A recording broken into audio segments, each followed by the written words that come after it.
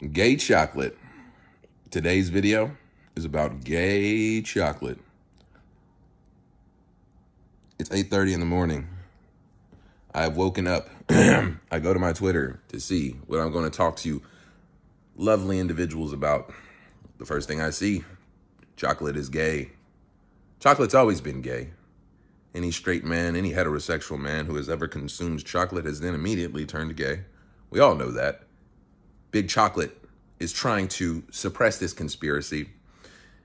And the fact that it's finally coming out now and they're throwing it in our face in this way is truly horrendous. And I do believe that they deserve to be boycotted, you know? They were turning the frogs gay.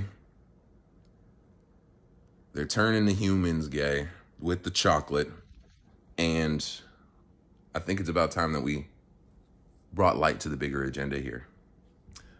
No, I'm making a terribly formatted joke here. Because people are, every day in any year that starts with 2020 something, you have to wake up and think about what you're going to be upset about for the day, because you can't let natural emotions take their course. You have to wake up enraged about something. Today, it just so happened to be because Hershey's decided to use a trans woman, which is just a man. It's just a weird man, to promote chocolate called Hershey, like Hershe. And part of this makes me not want to talk about it because I feel like it's a marketing tactic, just to get people to even talk about it. But I mean, shit. Ooh. Sorry. For anybody who wasn't going to buy a chocolate bar today, if hearing about Hershey and gay candy was like, oh, now that you mentioned Hershey, man, I forgot about them. I'm gonna go grab a candy bar. Hey, man, I don't know. I guess they deserve that.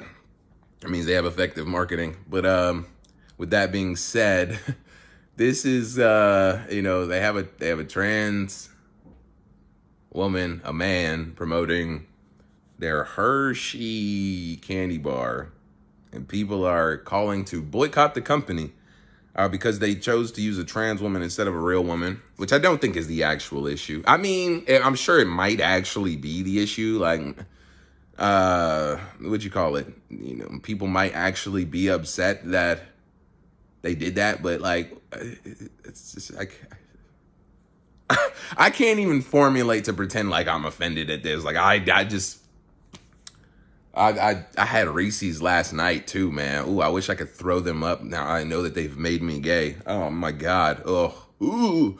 But anyways, yeah, I understand that people are not just saying, oh, because of the trans woman, obviously don't give your money to them. It's because of the overarching theme of everything that's going on, the promotion, the shoving it down our throats, and we shouldn't give money in any direction that's doing that. So I get that. I understand. But it's just like, you got to understand how I came into this story, man. I'll wake up and all I'm seeing is people mad, like, boycott Hershey's for gay chocolate. And I'm just like, dude, whoo, here we go again, man. But, so yeah, I'm going to make this short and sweet. You see what I did there? But, no, I don't care about the gay candy bars. But, yeah, Hershey's, I mean, okay, here it is. Let's draw the connection.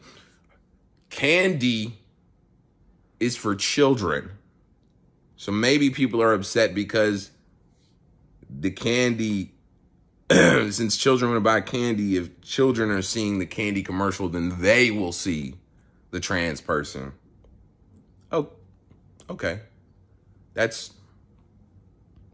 feel you. I'm here. I'm here with you. I'm just saying, and I'm not saying that part isn't important. I just think that, like, I can't help but think that there's got to be something more important to talk about than this. Did you guys see those 3 dead deer that Nick Soder showed on his Twitter there on the Cleveland Bear Creek? Is it Bear Creek down there that runs out of East Palestine where people kayak? Well, he showed 3 deer within like a 50-yard radius of each other, all dead of like no foul play, no signs of any type of outside force, just lying dead right by the riverbank. So that's interesting. But instead, people are mad about gay chocolate. So that's what I made my video about. Have a good morning.